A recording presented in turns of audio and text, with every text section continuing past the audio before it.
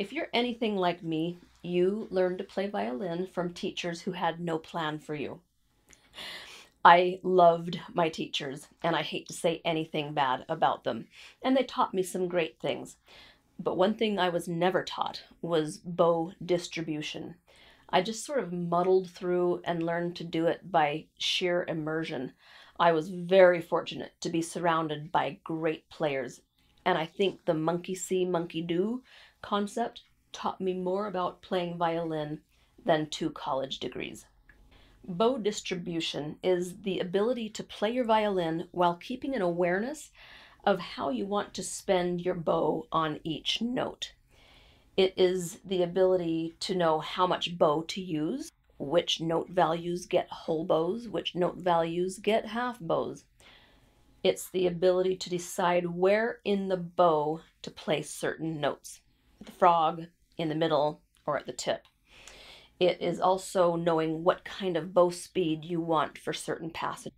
You need to learn about bow distribution if you're unhappy with your sound, if you're stuck at the same level and you don't know how to get unstuck, if you're playing a repertoire that is intermediate but you don't sound as advanced as you know you should, if you feel out of control when playing some pieces, and if you feel like something is missing in your playing.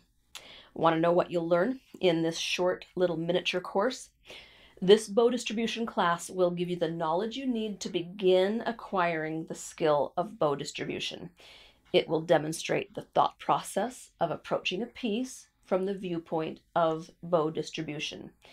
Using this thought process over time, bow distribution will become an automatic reflex for you, like choosing your footing on a hiking trail. This course gives you 11 lessons demonstrating and discussing bow distribution for 9 out of the 12 pieces in Book 2. By internalizing the logic and just memorizing the choreography of a few songs, you will build your own database of bow distribution options, which will serve you in learning new pieces. After completing this course, you'll be able to ask the right questions and come up with the answers on your own or by watching other players. So you'll be able to use YouTube or your peers as a resource for answers. You'll understand more about what's happening in advanced players so that you can imitate and eventually achieve great bow distribution on your own.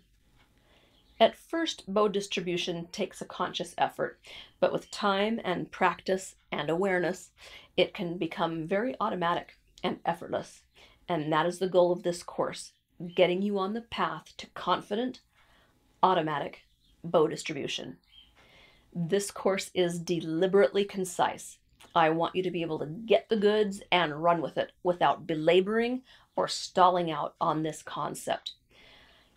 Make it, bake it, and take it is what I'm hoping for you.